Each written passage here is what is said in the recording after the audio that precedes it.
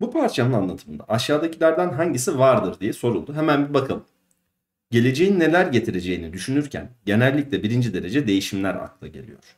Gelecekte Bitcoin gibi kripto paraların ve sürücüsüz araba kullanımının yaygınlaşacağı, yapay zekanın her alanda kullanılacağı vesaire.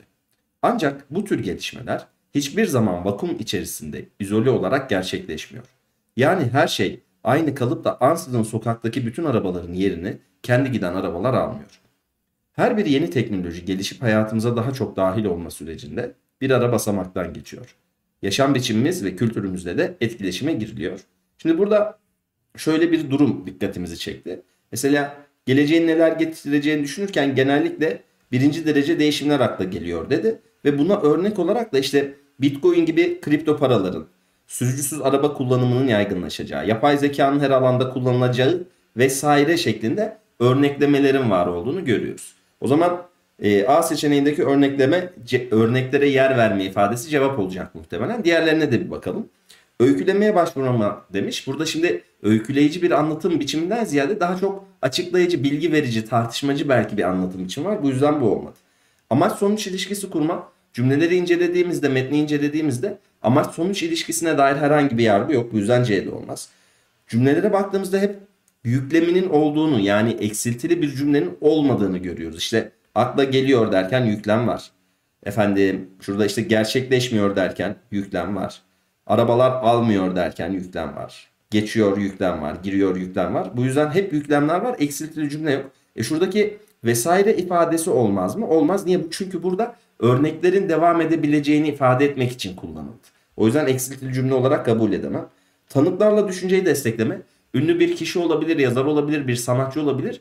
Onun sözüne yer verseydi tanıklardan faydalanmış olurdu. Bu yüzden E seçeneği de olmaz. Ama dediğimiz gibi burada birinci cümleden sonra şurada işte Bitcoin gibi kripto paraların, sürücüsüz arabaların, yapay zekanın örnek olarak verildiğini görüyoruz. Bu yüzden doğru cevabımız A seçeneği olur.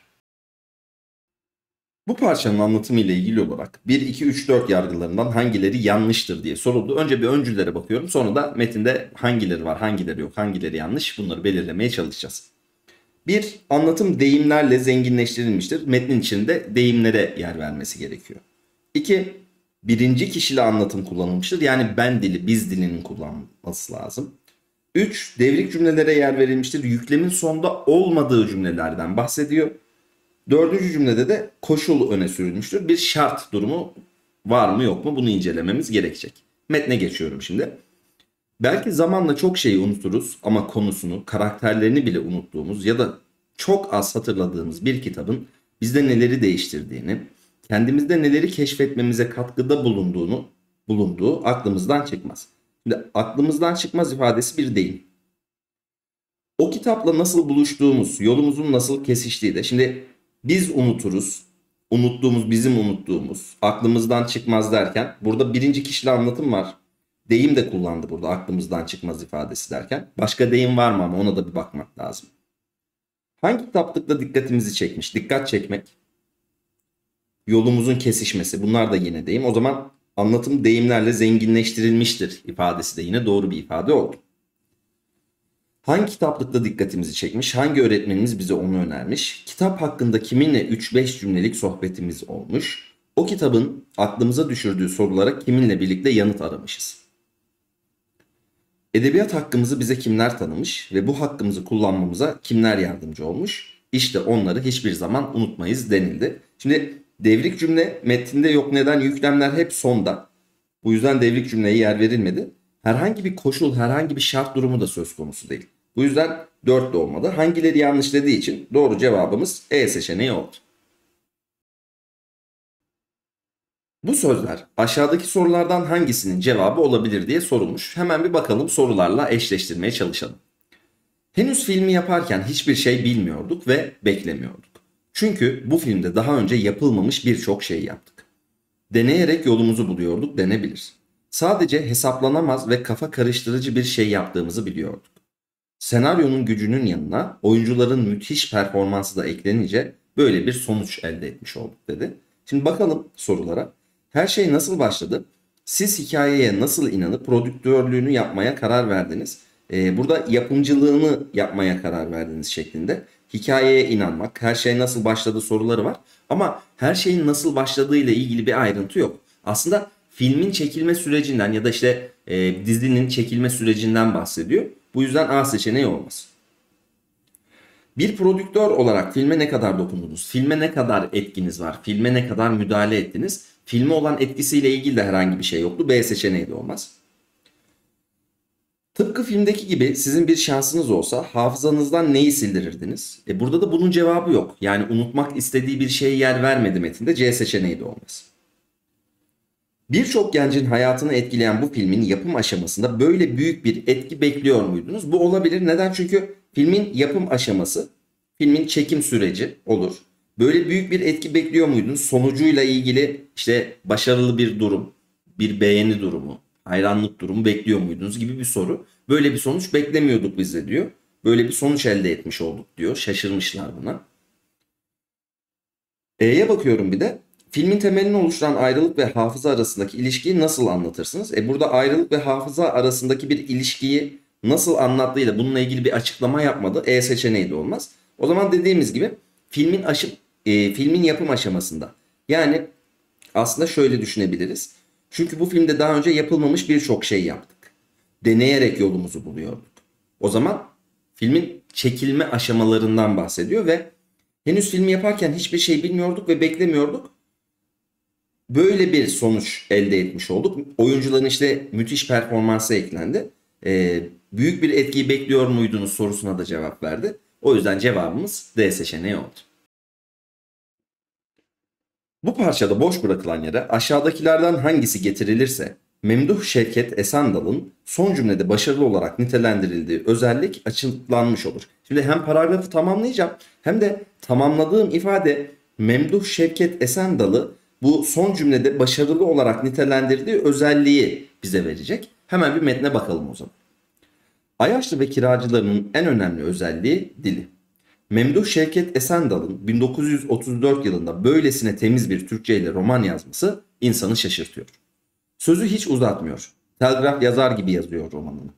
Kısa cümleleri sık sık kullanıyor ve bununla da akıcı bir anlatım yakalıyor.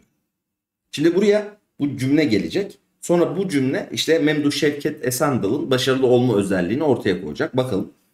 Bu bakımdan özellikle Ayaşlı İbrahim Efendi'yi anlatırken çok başarılı. Çünkü onun iyi yanlarında, kötü yanlarını da ustalıkla belirliyor.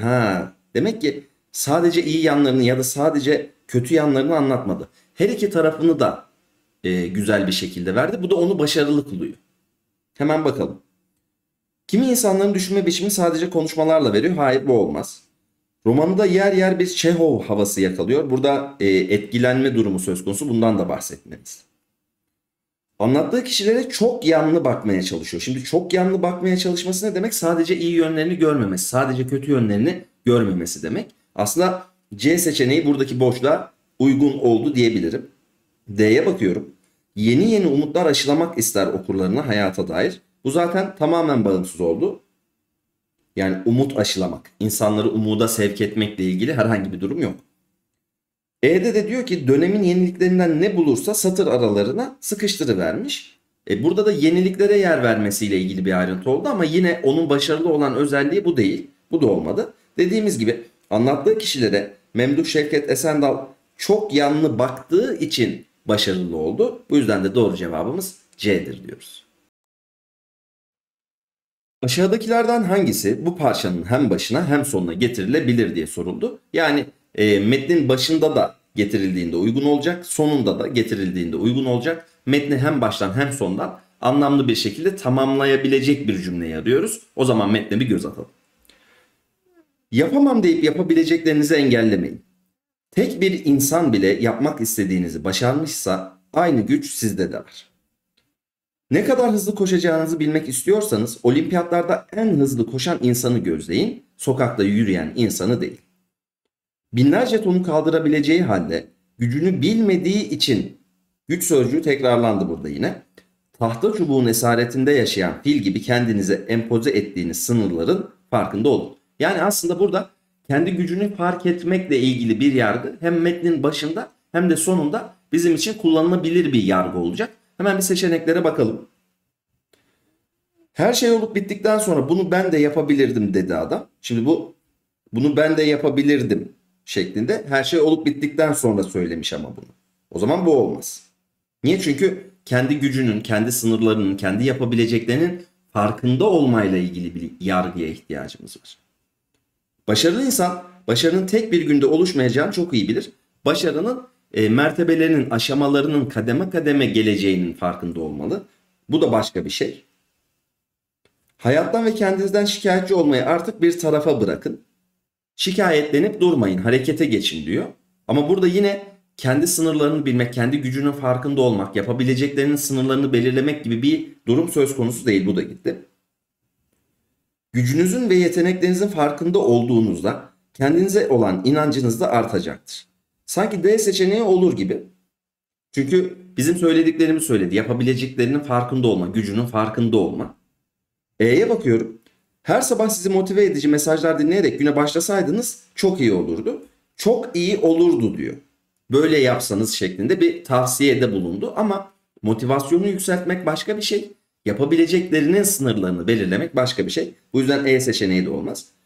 Metnin başına ve sonuna bu D seçeneğinde verilen özellikle de şu gücün, yeteneğin farkında olma ifadesinin yer alması doğru cevabın D olduğunu bize gösteriyor. Bu parça iki paragrafa ayrılmak istense ikinci paragraf hangisiyle başlar diye soruldu. Hemen bir bakalım metin nereden itibaren değişmeye başlıyor? Nereden itibaren metnin konusuyla ilgili farklı bir yönelim söz konusu oluyor? 1. Çalı kuşundan söz edenlerin üzerinde birleştikleri bir görüş var. Çalı kuşu çok zamanlı yazılmış bir romandır. Demek ki çalı kuşuyla ilgili söz eden insanlar var. Bunların da ortak bir noktada buluşma durumu söz konusu. Tanpınar Anadolu mücadelesinin başladığı günlerde diyor. Nurullah Hataç yenilgi günlerinde olduğumuz için yurt sevgisi daha ısılı idi içimizde diyor. Cevat Dursunoğlu cepheye giden her subayın manevra sandığında bir çalı kuşu vardı diyor. Şimdi burada söz edenlerin üzerinde birleştikleri bir görüş vardı. Çalı kuşunun çok zamanlı yazılmış bir roman olduğuyla ilgiliydi. Buna da örnek olarak Tanpınar'ı, Nurullah Hataç'ı, Cevat Dursunoğlu'nu sözleriyle birlikte verdi, tanık gösterdi. 3'e bakıyorum. Elbette çalı kuşunun yayımlandığı günlerde gördüğü ilgi yazıldığı dönemle ilişkilendirilebilir ama bu durum çalı kuşunun sonraki yıllarda gördüğü ilgiyi açıklayamaz. Buradan itibaren bak çalı kuşunun ilgi görmesiyle ilgili bir şeylerden bahsetti. Şimdi 1, 2 ve daha doğrusu 1 ve 2. cümlelerde diyordu ki Çalı Kuşu bir çok zamanlı yazılmış bir romandır. Uygun bir zamanda yazıldı veya çok zamanlı Tanpınar'ın, Nurullah Ataç'ın, Cevat Dursunoğlu'nun görüşlerine burada yer verdi. Çok zamanlı olduğu ile ilgili birleştikleri, ortak bir paydada buluştukları yere örnek verdi. Ama 3'te Çalı Kuşu'nun yayınlandığı günlerde gördüğü ilgiden bahsetmeye başladı. O zaman metni ikiye bölmek istediğimde ben B seçeneğiyle ikinci paragrafı başlatabilirim. Bu parçadaki numaralanmış cümlelerin hangisinden sonra düşüncenin akışına göre bu algımız ise bizim oradan kaçmamızı ve hayatta kalmamızı sağlar. O zaman şöyle bir yorum yapabilirim. Bu cümleden önceki yerde hayatımızın tehlikeye girebileceği bir durum söylenmeli ki hayatta kalmamızı sağlaması mümkün olsun. Hemen bakıyorum cümlelere. 1. Duyumlarımızın eksik olması nedeniyle duyu organlarımıza ulaşan veriler bize çevre hakkında yeterli bilgi sağlamaz. Peki bu hayati bir tehlike yaratır mı? Bilmiyorum. Örneğin uzaktaki cisimleri ufak görürüz ama onlar bizim görmekte olduğumuzdan daha büyüktür. Burada örnek verdi. 3. Duyumlarımızdaki bu eksikliği algılama sistemimiz giderir. Böylece uzaktaki bir insanı ufak görsek de kendi boyumuza eşit olarak algılarız. Peki bu o ortamdan kaçmamıza ya da hayatta kalmamıza olanak sağlayan bir durum mu? Bununla ilgili bir yorumda bulunamam. 4'e bakıyorum. Duyumlarımızdaki eksikliğin algılama sistemimiz tarafından giderilmesi de bizim fiziksel ve sosyal çevreye uyumumuzu kolaylaştırır dedi. Şimdi burada olumlu bir özellikten bahsetmiş oldu o zaman. Biz ne arıyorduk? Hayatımızı tehlikeye sokabilecek bir durum arıyorduk. 5'e bakıyorum. Sonuçta biz çok uzakta ufacık bir yırtıcı hayvan gördüğümüzde bu hayvanın aslında göründüğü kadar küçük olmadığını bilir. Onu gerçek boyutlarında algılarız. Hayvan gördüm uzaktan, yırtıcı bir hayvan gördüm. çok ufak görüyorum ama algılarımız onun aslında normal ebatlarda olduğunu söyledi. O zaman da bu algımız bizim oradan kaçmamızı ve hayatta kalmamızı sağlar cümlesi 5 numaradan sonra getirilebilir. Bu parçadaki numaralanmış cümlelerden hangisi düşüncenin akışını bozmaktadır diye soruldu. Şimdi bu tip sorularda biz neyi biliyoruz? Metinde anlatılan bir ileti var. Bu iletinin dışında olan yargıyı belirlememiz gerekiyor. Hemen bakalım metne. 1. Kitle iletişim araçları izleyenlere bilgi iletmenin yanı sıra bir takım davranış modelleri de sunar. Davranış modelleri sunuyor. Örnek alıyormuşuz demek ki onları. Televizyon programlarındaki, çizgi romanlardaki ya da masallardaki kahramanlar davranışlarıyla izleyenlere model oluşturabilir. Tamam, örnek alabiliriz bunları dedi yine. 3'e bakıyorum. İzleyenlerin, özellikle çocukların ve gençlerin televizyondan saldırganlık öğrendikleri konusunda yaygın bir kanı vardır. Şimdi burada gençlerin, çocukların televizyondan izlediklerinden saldırganlığı öğrendiğiyle ilgili bir yaygın kanının olduğundan bahsetti. Ama şimdi 1'de ve 2'de ne diyordu? Bu işte dizilerdeki, karikatürlerdeki, işte çizgi filmlerdeki kahramanlar bize rol model olur diyordu. Yani biz onları örnek alıyoruz diyordu. Ama burada televizyondan saldırganlık öğrendiklerini söylüyor. Yani sanki biraz farklı bir konudan bahsetti gibi. Okumaya devam ediyorum yine de. 4. Bu kahramanları kendilerine örnek alan izleyiciler onların davranışlarını taklit etmeye, onlar gibi davranmaya yönelebilirler.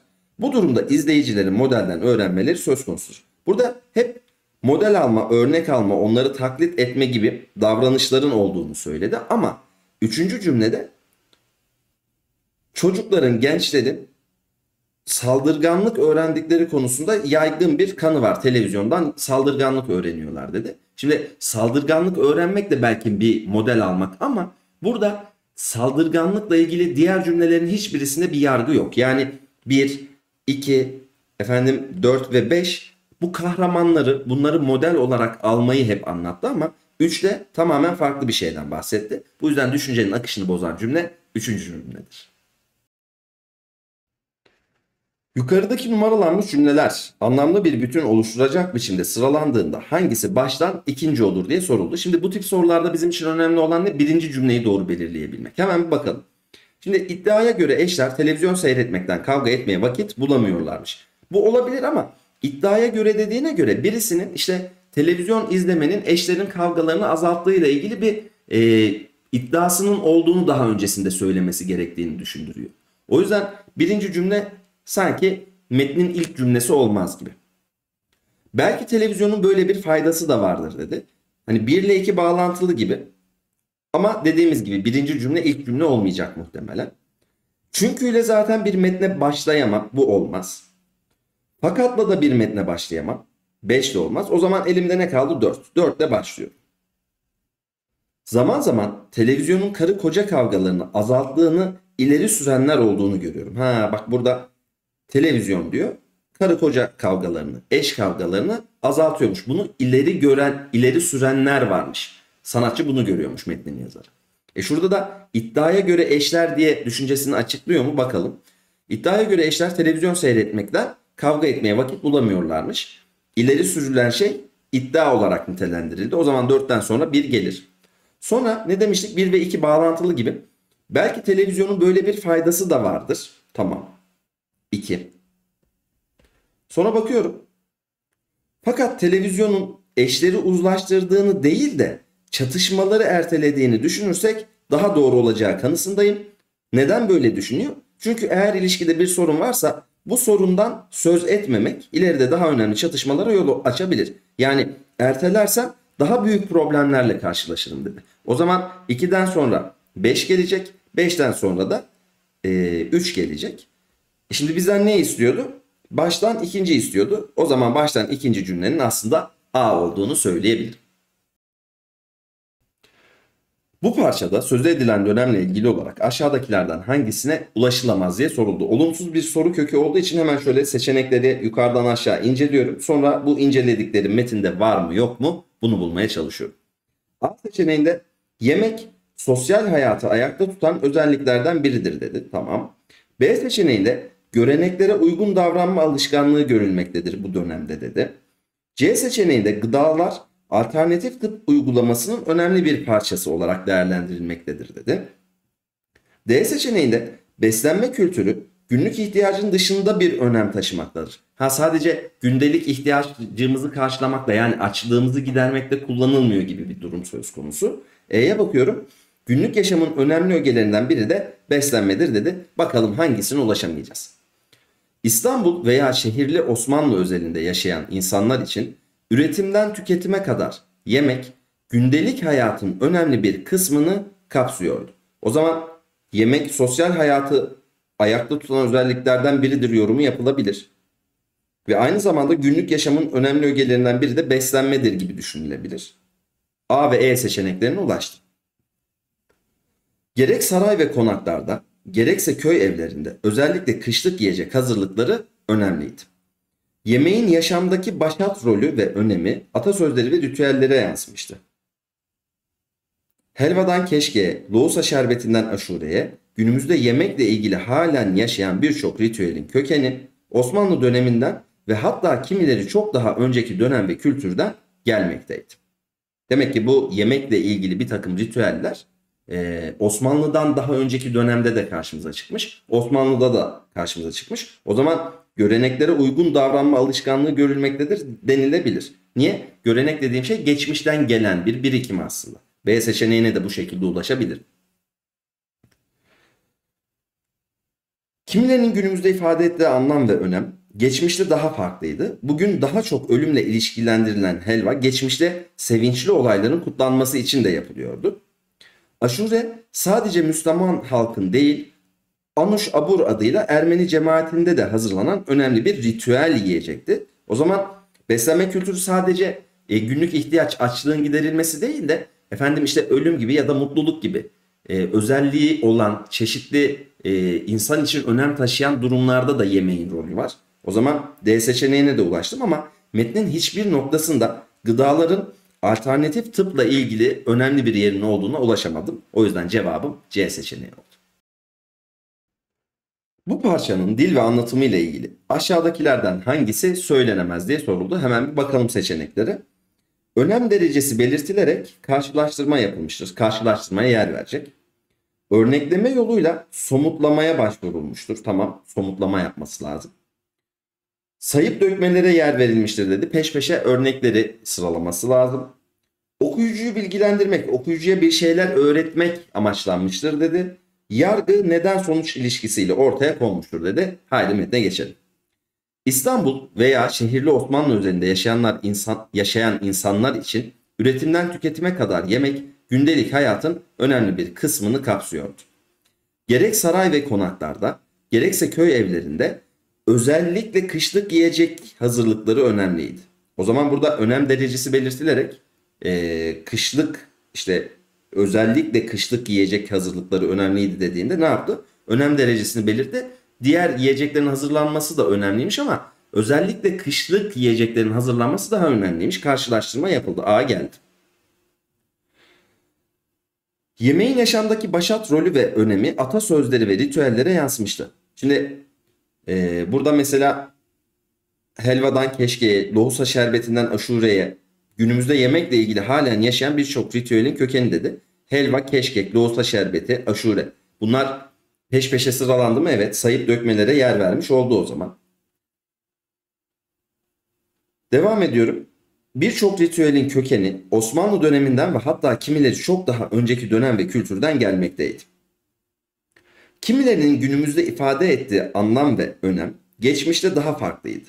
Bugün daha çok ölümle ilişkilendirilen helva geçmişte sevinçli olayların kutlanması için de yapılıyordu. Aşure sadece Müslüman halkın değil, Anuş Abur adıyla Ermeni cemaatinin de hazırlanan önemli bir ritüel yiyecekti. Şimdi burada aslında sürekli bir örnek verdi. Şurada helva, keşkek, lohusa şerbeti dedi. Yemek önemli çünkü toplumsal hayatta da atasözlerinde de karşıma çıkıyor dedi. O zaman atasözlerinde karşıma çıkıyorsa somutlama yaptı örnekleme yoluyla. Ya da bu yemeklere helvaya, keşkeye, lohusa şerbetine, aşureye yer vermesi yine örnekleme yoluyla bir somutlamaya gidildiğini bize gösterdi. Aynı zamanda metnin tamamına baktığımda İstanbul veya şehirli Osmanlı hayatında yemek kültürüyle ilgili, beslenme ile ilgili bize bilgiler veriyor. Bilgilendirme amacı da var ama herhangi bir neden sonuç ilişkisi metinde karşımıza çıkmadı. Bu yüzden cevabımız E seçeneği oldu. Bu parçalar aşağıdaki yargılardan hangisini destekler şeklinde bir soru soruldu. Hemen bir bakalım. Uygarlığın ilk dönemlerinde araba, uçak, radyo, telefon, telsiz, bilgisayar gibi araç ve gereçler yoktu. Bu buluşlar ortaya çıkınca yeni kavramlar ve bu kavramları yansıtan sözcükler oluştu. Buna karşılık eskiden çok kullanılan sikke, akçe, dirhem gibi sözcükler artık günümüzde kullanılmamaktadır. Osmanlı İmparatorluğu döneminde ordu yönetimiyle ilgili olan sekbanbaşı, kol ağası, kazasker, bostancı, subaşı gibi sözcükler bugün kullanılmamaktadır. Cumhuriyet döneminden sonra kurulan yeni ordu yönetiminde bu sözcüklerin yerine albay, binbaşı, yüzbaşı, onbaşı, çavuş gibi yeni sözcükler türetilmiştir. O zaman burada şunu görüyoruz. Bir takım değişiklikler meydana geldikten sonra sözcüklerde de dilde var olan sözcüklerde de bazı değişiklikler meydana geliyor. Bununla ilgili bir seçenek olması lazım sanırım. Hemen bir bakalım. Uzay çağıyla birlikte başlayan yeni dönemde bütün dünya dillerine binlerce yeni sözcük girmiştir. Şimdi sadece uzay çağıyla ilgili bir bilgi yok burada. Osmanlı ve Cumhuriyet değişiminden de bahsetti. Yani siyasi anlamdaki bir değişiklik de var burada. Ya da ne bileyim ekonomik anlamda bir değişiklik de olabilir. Niye? Çünkü işte sikke, akçe, dirhem gibi sözcükler günümüzde kullanılmıyor diyor. Yani sadece teknolojiyle bağlantılı değil. Olmaz. İnsanlar ve uluslar arasında kurulan hızlı iletişim sonunda dünya dilleri arasında sözcük alışverişi başlamıştır. Toplumların sözcükleri alışveriş şeklinde kullanmasından da bahsetmedi. Bu da olmaz. C'ye bakıyorum. Toplumda yaşanan siyasi ve sosyal değişiklikler toplumun kullandığı sözcükleri de etkilemiştir. Evet, siyasal alanda, sosyal alanda, toplumsal alanda meydana gelen değişikliklerin dildeki örneklerini, yansımalarını görüyorduk. C olacak sanırım cevap. Diğerlerine de bir bakıyorum. Diller arası iletişim sonucu özellikle Batı dillerinden Türkçe'ye çok sayıda yabancı sözcük girmiştir. Türkçe'ye giren yabancı sözcüklerle bir alakası yok. Bu da gitti. E'ye bakıyorum. Eski ve kullanılmayan kavramları karşılayan sözcüklerle konuşan toplumlar gelişmelerin dışında kalmıştır. Burada da dillerini güncelleyemeyen toplulukların gelişmelerden uzak kaldığını söylüyor ama metinlerde böyle bir yargı da yoktu. E de yoktu. Ama dediğimiz gibi toplumsal alanda meydana gelen bir takım değişiklikler dile de yansımasını gösteriyor. Bu yüzden doğru cevabımız C seçeneği oldu. Yukarıdakilerden hangileri sözü edilen şairin hem kendi dönemindeki hem de kendinden önceki sanatçıları incelemesinin sonucudur diye soruldu. Hemen bir bakalım. Şiir sanatının gizlerini böylesine iyi bilen bir şaire kolay kolay rastlanmaz. Bu da bizi şairin hem kendi döneminin şairlerini hem önceki kuşak şairlerini iyi etüt ettiği düşüncesine götürüyor. Bunun iz düşümleri şairin ses ve yapı yönünden kusursuz olan dizelerinde açıkça görülüyor. İşte kendinden önceki ve kendinden sonraki sanatçıları iyi çalıştığı, iyi etüt ettiği ile ilgili ne dedi? Bunun iz düşümleri, bunun yansımaları ses ve yapı yönünden kusursuz olan dizelerinde görülüyor. O zaman üslupla ilgili bir mükemmelliğe ulaşmış adam. Şimdi bakıyorum. Şiirde başarıyı yakalamak, üslubu başarılı ama şiiri başarılı mı bilemem. Bu olmaz. Hayali gerçeğin önüne geçirmek, hayalden bahsetmek, gerçekten bahsetmek bunlar hiç yoktu. Özgün eserler ortaya koymak, kimseye benzememe durumu, orijinallik bu da yok. Ama ses ve yapı yönünden kusursuz olan dizeler varsa üslupta da mükemmelliğe ulaşılmıştır. Bu yüzden de cevabımız B seçeneği olur. Yukarıdaki numaralanmış cümlelerin anlamlı bir bütün oluşturması için hangileri birbiriyle yer değiştirmelidir diye soruldu. Hemen inceleyelim. Günlük yaşamda birbirimizi hiçbir zaman anlayamadığımızdan ne biz başkalarının içini okuyabiliriz ne de onlar içlerindekileri tümüyle açığa vurur. İnsanlar birbirlerini dış belirtilerin yardımıyla ancak kabataslak bir biçimde tanıyabilir. Oysa romancı dilerse romandaki kişileri okuyucuya bütün tanıtabilir. Bir kere romana nereden geçtik? Şimdi gündelik hayattaki bir şeylerden bahsediyorduk. Romancıya geçti. Bir okuyayım yine de. Oysa romancı dilerse romandaki kişileri okuyucuya bütün tanıtabilir. Çünkü kişilerin dış yaşamları kadar iç dünyalarını da gözler önüne serebilme olanağına sahiptir dedi. Burada romancının kişileri tanıtmasından bahsetti ama bizim gerçek hayatta, günlük yaşamda karşılaştığımız kişilerle ilgili tanıma durumundan bahsetmedi. O zaman 3'ün yeri değişecek. 4'e bir bakıyorum. Bu belirtiler hem toplumdaki ilişkilerimiz hem de kuracağımız yakın dostluklar için yeter denebilecek bir temel oluşturmaktadır. Şimdi ikinci cümlede şurada ne demişti? Dış belirtilerin yardımıyla demişti. Kelime eşleştirmesi yaparsam bu belirtiler şeklinde karşıma çıkar. Anlamsal olarak da gündelik yaşamdaki, toplumsal yaşamdaki ilişkilerden bahsediyor. O zaman 4, 2'den hemen sonra gelecek. 3'ün de yeri değişmeli demiştik. O zaman 3 ve 4 yer değiştirecek. Bakalım 3 ve 5 arasında bir uyum var mı? Oysa romancı dilerse romandaki kişileri okuyucuya bütün tanıtabilir. Çünkü kişilerin dış yaşamları kadar iç dünyalarını da gözler önüne serebilme olanağına sahiptir. İşte bu nedenle roman kişileri çoğu zaman bize tarih kitaplarındaki insanlardan, hatta kendi yakın dostlarımızdan daha açık görünürler. 3 ile 5 ile ilişkili oldu. O zaman biz 3 ve 4'ün yerini değiştirirsek anlamlı bir sıralama elde etmiş oluruz. Bu parçadan aşağıdakilerden hangisi çıkarılabilir diye sorulmuş. Hemen metni tekrar bir hatırlayalım. Günlük yaşamda birbirimizi hiçbir zaman anlayamadığımızdan ne biz başkalarının içini okuyabiliriz ne de onlar içlerindekileri tümüyle açığa vurur. İnsanlar birbirlerini dış belirtilerin yardımıyla ancak kabataslak bir biçimde tanıyabilir. Bu belirtiler hem toplumdaki ilişkilerimiz hem de kuracağımız yakın dostluklar için yeterli denebilecek bir temel oluşturmaktadır. Oysa romancı dilerse romandaki kişileri okuyucuya bütün tanıtabilir. Çünkü kişilerin dış yaşamları kadar iç dünyalarını da gözler önüne serebilme olanağına sahiptir. İşte bu nedenle roman kişileri çoğu zaman bize tarih kitaplarındaki insanlardan, hatta kendi yakın dostlarımızdan daha açık görünürler. Şimdi burada ne anlatılmak istendi? Gündelik yaşamda karşılaştığımız insanların iç dünyalarını net bir şekilde bilemediğimiz için onları kabataslak bir şekilde tanımış oluruz. Ama romancı roman kahramanlarını istediği gibi iç özelliklerini de dışa yansımalarını da net bir şekilde ifade ediyor. O yüzden çoğu romandaki karakterler işte bir tarih kitabından ya da gerçek hayatta karşılaştığımız insanlardan daha açık bir şekilde görünürler dedi. Bakalım bununla ilgili hangi seçenek bize yardımcı olacak? Roman kişileri bireysel bir yaşama sahip olmadıklarından bu kişilerin inandırıcılıkları yoktur dedi. Şimdi bunlara inanıp inanmamayla ilgili bir yargı yok. A seçeneği olmaz. Roman kişilerini gerçek yaşamdaki kişilerden daha iyi tanır, daha iyi anlarız. Evet, niye? Çünkü iç özelliklerini de biliyorduk. Romancının böyle bir olanağı vardı, imkanı vardı. Roman kahramanlarını bize daha iyi bir şekilde tanıtabiliyordu. C'ye bakıyorum. Roman kahramanları gerçek roman kişileri değil, mesajı ileten araç kişilerdir. Bunlardan bir mesaj, bir ileti taşıması ile ilgili bir durumdan bahsedemem. Romanlarda karakter çizmede ve oluşturmada değişik yollara başvurulur. Bunu da bilmiyorum. Roman kişileri gerçek dediğimiz insanlar gibi sevinç ve acı duyan bir takım varlıklardır. Şimdi gerçek dediğimiz insanlar gibi sevinç duyarlar, acı duyarlar, tamam, bunu anladık. Ama ben roman kahramanını mı iyi tanıyorum, gerçek yaşamdaki kahramanları ya da gerçek yaşamdaki kişileri mi, karşılaştığım kişileri mi iyi tanıyorum? Metne göre roman kahramanlarını daha iyi tanıyorum. E de gitti. Bu yüzden doğru cevap B seçeneği oldu. Numaralanmış cümlelerin hangilerinde yargı gerekçesiyle birlikte verilmiştir? Gerekçeli yargılar dediğimiz neden sonuç ilişkisi olabilir, amaç sonuç ilişkisi olabilir. Cümlelerden bulmaya çalışacağız. 1. Günlük yaşamda birbirimizi hiçbir zaman anlayamadığımızdan ne biz başkalarının için okuyabiliriz ne de onlar içlerindekileri tümüyle açığa vurur. Neden insanları biz anlayamıyoruz ya da neden onlar içlerindekileri tam anlamıyla dışarıya vuramıyorlar? Çünkü birbirimizi anlayamadığımız için. O zaman birinci cümlede kesinlikle bir gerekçeli yargı verildi. Şimdi D gitti, E gitti, C gitti. 1, 3, 1, 5. Hemen 3'e bakayım.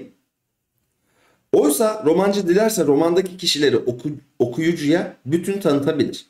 Çünkü dedi zaten gerekçeli yargı. Çünkü kişilerin dış yaşamları kadar iç dünyalarını da gözler önüne serebilme olanağına sahiptir. Bu yüzden kişileri okuyucuya bütün tanıtabilir dedi. Burada da gerekçeli bir yargı var. O zaman cevap A olacak. Şu 5'e de bir bakayım. İşte bu nedenle roman kişileri çoğu zaman bize tarih kitaplarındaki insanlardan, hatta kendi yakın dostlarımızdan daha açık görünürler. Şimdi işte bu nedenle dedi ama bu nedenin ne olduğunu daha önce bir yerlerde verdi muhtemelen. Yani burada nedeni aslında bize vermedi. O yüzden 5 olmaz. Dediğimiz gibi gerekçeli yargılar 1 ve 3'te karşımıza çıktı. Buna göre aşağıdakilerden hangisi bu deneylerden çıkan araştırma sonucudur dedi. Sol tarafta bir deney verildi. Bunun sonucuyla ilgili bir yorumda bulunmamız isteniyor. Hemen bir bakalım. 2008 yılında Toronto Üniversitesi'nden bilim insanlarının yaptığı bir araştırmada iki farklı deney gerçekleştirilmiş. Bu deneyler ve deneylerin sonuçlarıyla ilgili bilinenler şunlardır denildi.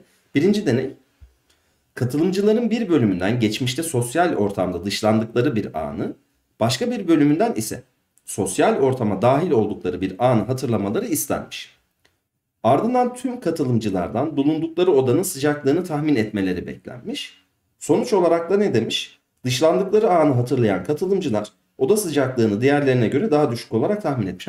Demek ki dışlanmak, sosyal bir topluluğa dahil olamamak insanların daha soğuk hissetmesine sebebiyet vermiş. İkiye bakıyorum. Katılımcılara 3 kişiyle sosyal ortamda bir oyun oynatılmış. Oyunun büyük bir bölümünde bir bilgisayar programı yardımıyla bu 3 kişinin düzenli aralıklarla oyuna katılımı sağlanırken deney grubundaki diğer katılımcıların aktif olması engellenmiş. Oyunun ardından aynı katılımcılara başka bir test uygulanarak kahve, çorba, elma, gazlı içecek gibi sıcak ve soğuk yiyecek ve içecek arasından tercih yapmaları istenmiş.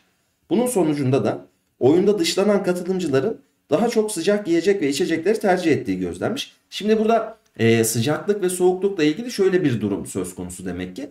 Böyle yalnız bırakılan insanlar, yalnız kalan insanlar, dışlanan insanlar veya sosyal bir çevreye dahil olamayan insanlar böyle fiziksel anlamda daha sıcak şeylere ihtiyaç duyuyor ya da fiziksel olarak bulundukları ortamı, mekanı daha soğuk hissediyorlar. Bununla ilgili bir şey, yani toplumsal bir takım davranışların veya dahil olup olunamamanın, toplumsal hayata katılamamanın işte fiziksel etkileri gibi düşünülebilir. Bir bakalım. Sıcak ya da soğuğun algılanması bireysel farklılıktan ziyade içinde bulunulan ortamla ilgilidir denildi. Şimdi bu olmaz. Niye olmaz? Çünkü bir ortama dahil edilemiyordu insanlar. Yani içinde bulunan ortamdan değil de o ortama dahil olamamaktan ötürü fiziksel anlamda bir farklılık hissediliyordu. Bu olmaz bu yüzden. B'ye bakıyorum. Bulunduğu ortamdan dışlanan bir insanın kendini terk edilmiş hissetmesi mümkündür. Fiziksel sonuçlardan bahsetti burada. Yani birisinde oda sıcaklığını diğerlerine göre daha düşük tahmin etti. Diğerinde de sıcak yiyecek ve içecekleri tercih etti. O zaman fiziksel bir etkisinin olması lazım. Bu da olmadı.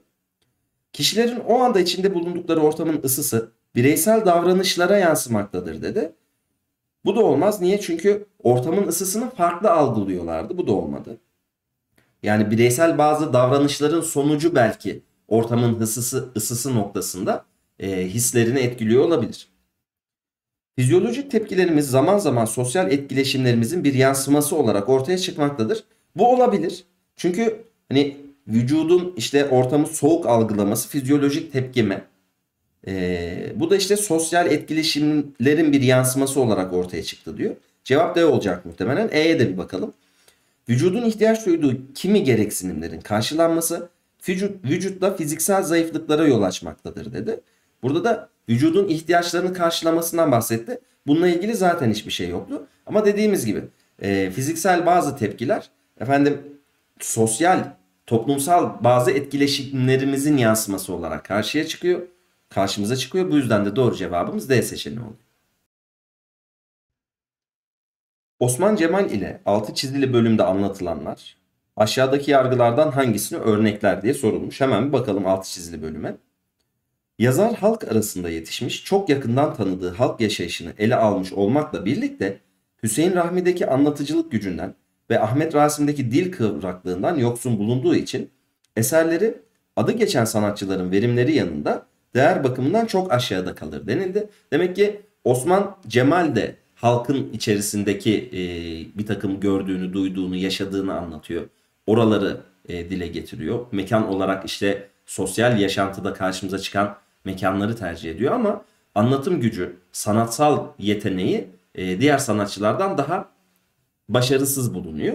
Bununla ilgili bir durum anlatıldı alt çizili bölümde. Bir bakalım seçeneklere.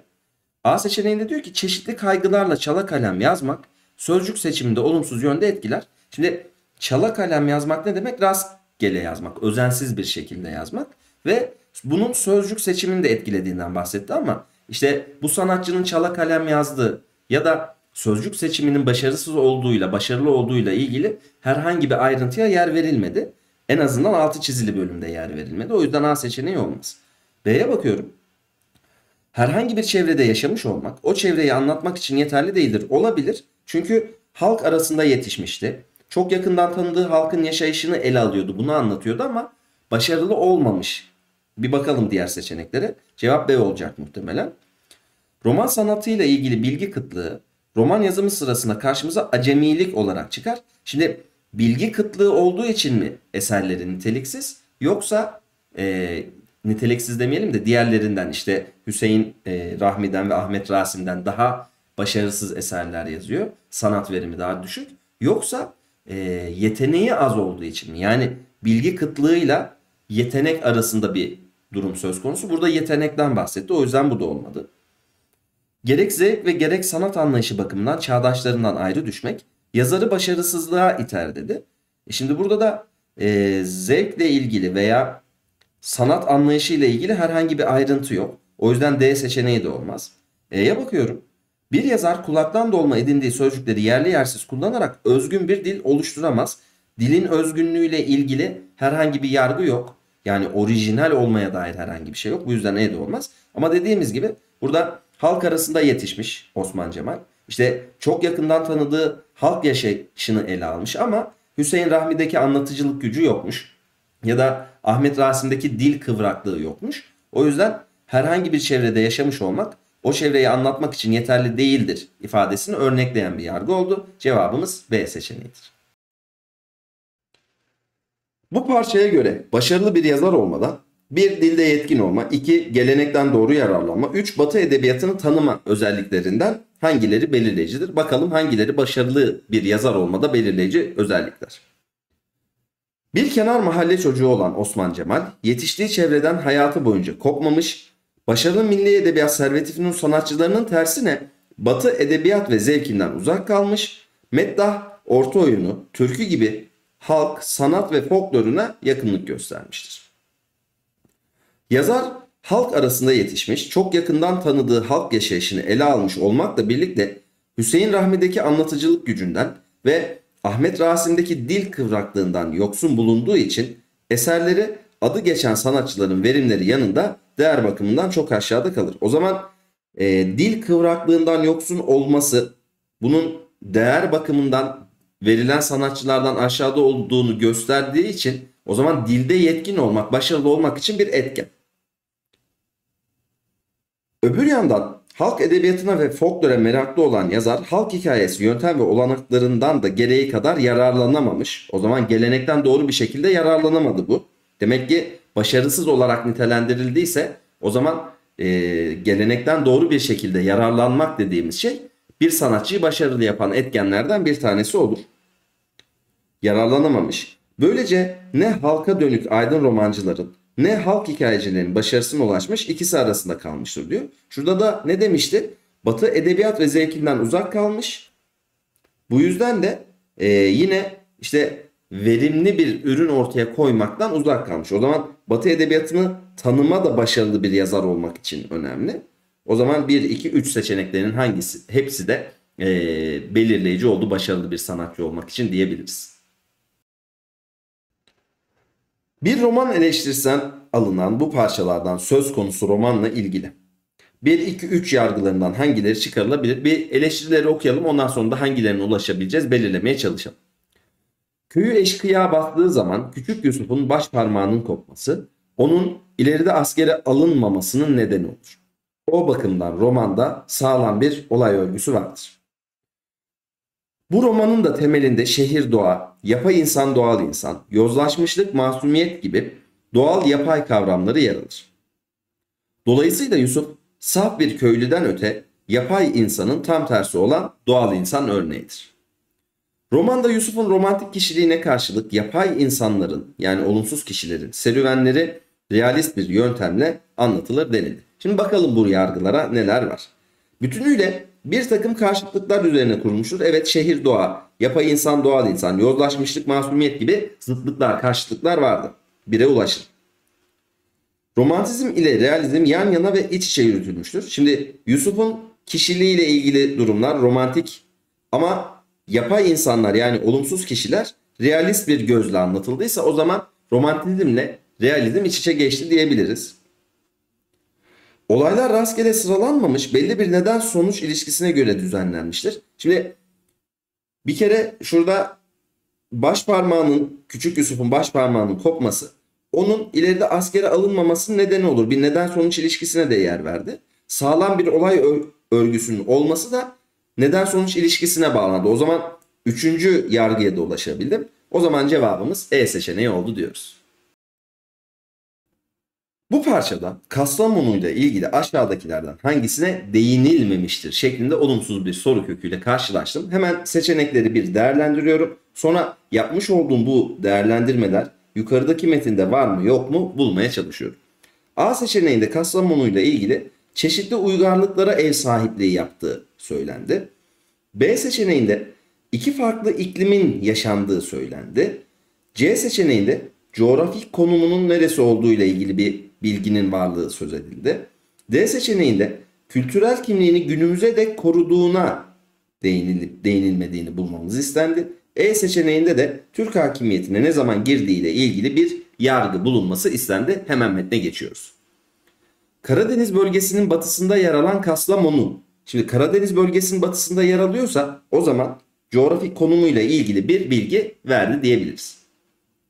Her mevsim ayrı güzellikler sunan, aynı zamanda köklü tarihini günümüze dek korumayı başarmış bir kenttir. O zaman kültürel kimliğini, köklü tarihini koruyorsa günümüze dek kültürel kimliğini de korumuştur diyoruz. D seçeneğine de ulaştık. Merkezi denizden 780 metre yükseklikte bulunan şehrin Karadeniz'e 176 kilometrelik sahili vardır. Şehrin kuzeyinde Karadeniz iklimi hakimken güney kesimlerinde İç Anadolu bölgesine özgü karasal iklim görülür. O zaman hem Karadeniz iklimi var hem karasal iklim var. İki farklı iklimin yaşandığına ulaşabilirim. B seçeneği de geldi. Bilinen tarihi Hititlerle başlayan şehir ardından Frig ve Lidya krallıklarının hakimiyetinde kalmış.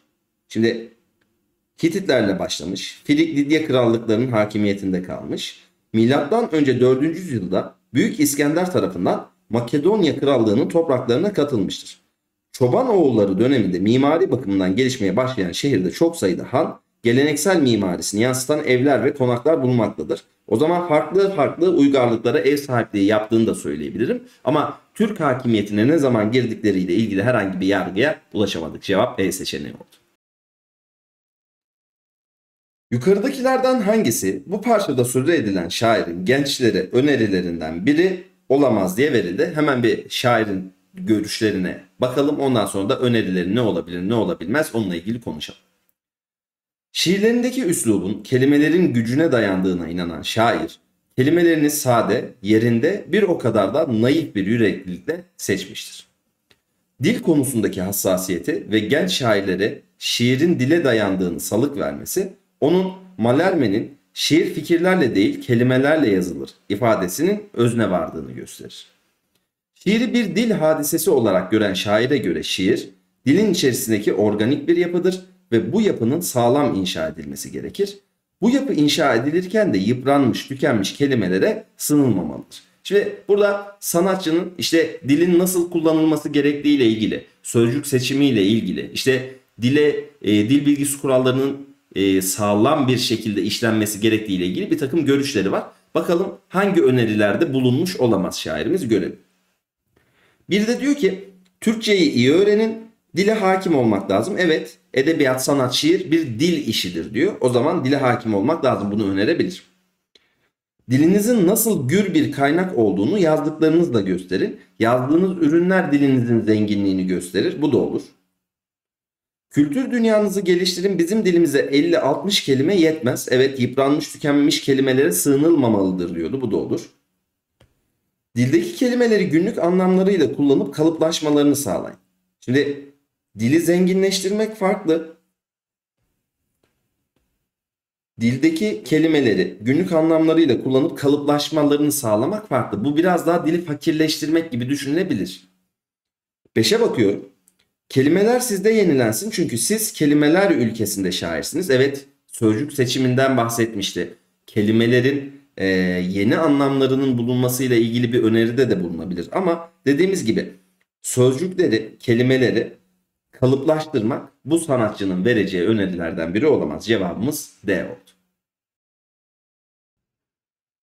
Aşağıdakilerden hangisi bu sanatçının kendine yöneltilen eleştirilere vereceği bir cevap olamaz şeklinde soruldu. Hemen bir metne bakalım, ondan sonra da bu eleştirilere hangisiyle cevap verebilir, hangisiyle cevap veremez bunu bulmaya çalışalım. Şiir yazan, şiir üzerine düşünen bazı arkadaşlara beğendiğim şairlerin şiirlerinden ara sıra okurum. Bazen de onlara dergilerde yayımlanan şiirlerimi göstererek onları nasıl bulduklarını sorarım. Aldığım eleştirilerin tamamına yakını kullanılan sözcüklerin bildiğimiz, günlük yaşamda çokça kullandığımız sözcükler olduğu üzerinedir.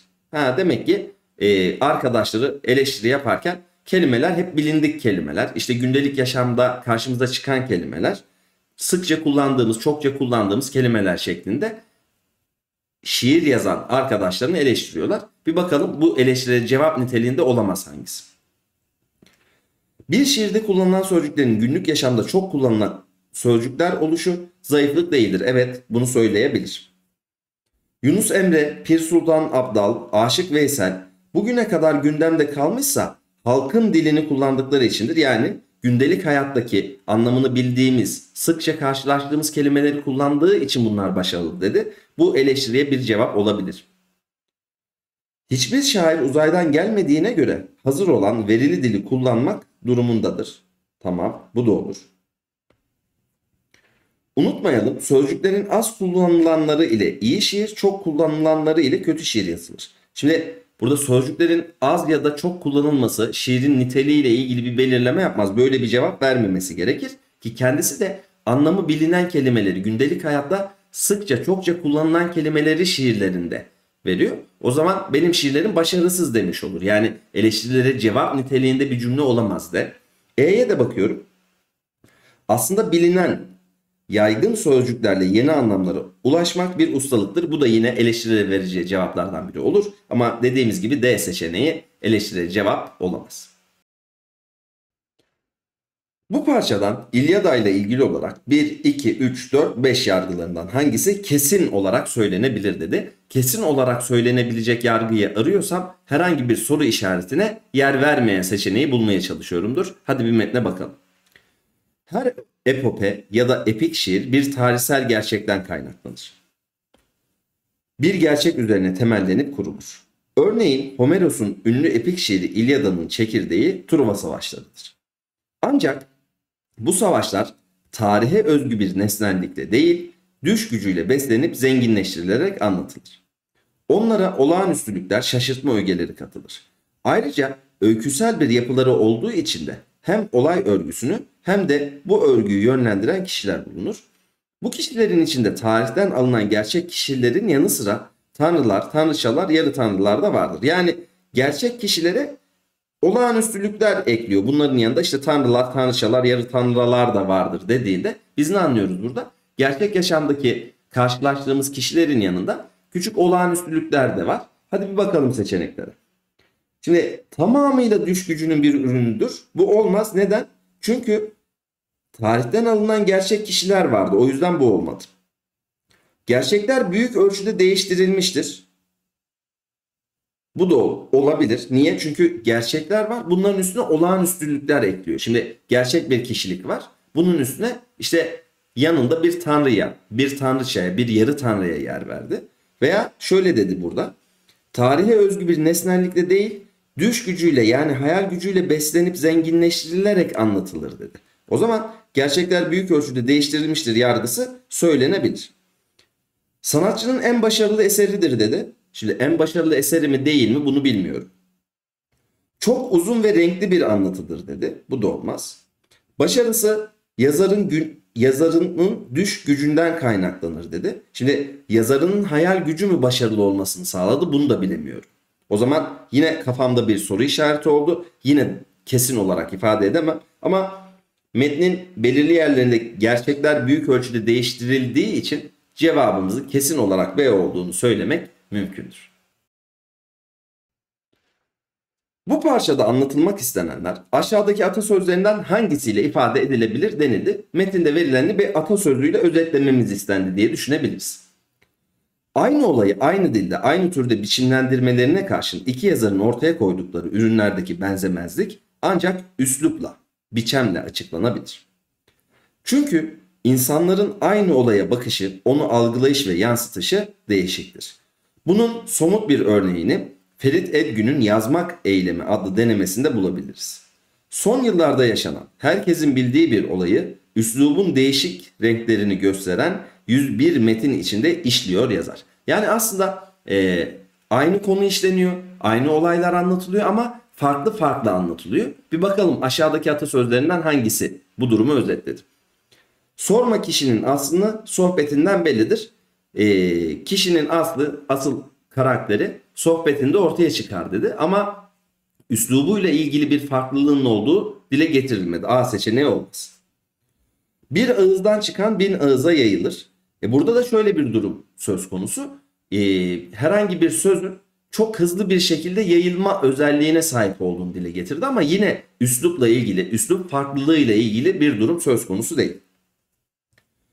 Söz dediğin yaş deridir, nereye çekerse oraya gider. Bu da sözü sündürebilirim, anlamak istediğim gibi anlarım anlamlarına geldi. Yine şuradaki algılayış yansıtışı değişiktir ifadesini karşılayacak bir şey olmadı. Söz biliyorsan söyle inansınlar, bilmiyorsan söyleme seni bir adam sansınlar. Burada da yine insanların aynı olaya bakışı, onu algılayış ve yansıtışı değişiktir, üslubunda farklılık vardır ifadesi olmadı. E seçeneğine geldiğimizde her yiğidin bir yoğurt yiyişi vardır ifadesini, atasözünü görüyoruz ki zaten metinin tamamından da aslında anlatılmak istenen özetlendi. Cevabımız E seçeneğidir.